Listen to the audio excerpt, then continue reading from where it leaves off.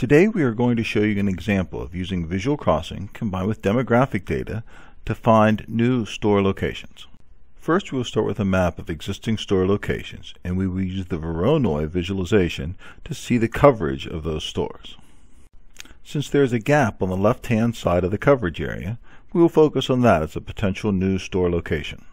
Next we will turn on some demographic data so we can see if that particular area has customers that are suitable for the new store.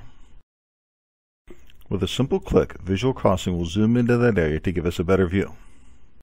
We can see by looking at the demographic colors and the legend that this is clearly a very suitable area for a store.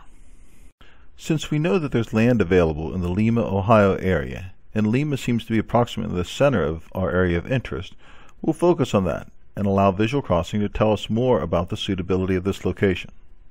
To that end, we'll first ask visual crossing to generate a 30-minute drive time area around Lima, Ohio. In doing so, it will generate a polygon that shows all of the areas that can be reached by driving 30 minutes. We will now enable our customer layer. Visual crossing can then take that customer list and geographically combine it with the drive time polygon to determine which customers are within that 30-minute drive time area. That customer list can then be viewed or exported to be used for more detailed analysis. Thank you for watching, and please visit our website for more information and to download your own Visual Crossing Evaluation Edition.